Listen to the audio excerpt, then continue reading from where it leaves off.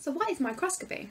So firstly, a microscope is an object which is used to view something that we've deemed too small to be seen with our naked eyes. So microscopy is a science of investigation of small objects using instruments such as a microscope.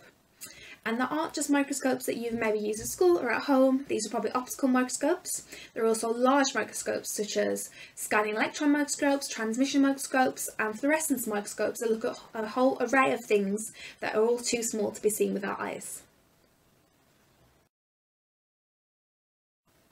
Microscopes are used throughout the whole field of forensic science. They can be used to compare the striations on bullets, so this is to determine whether two bullets came from the same gun or not.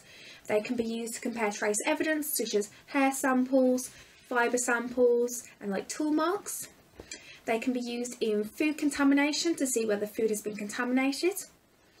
They can be used to identify tissue and bone structure to assist with forensic anthropology, and they can also be used to identify insects in forensic entomology.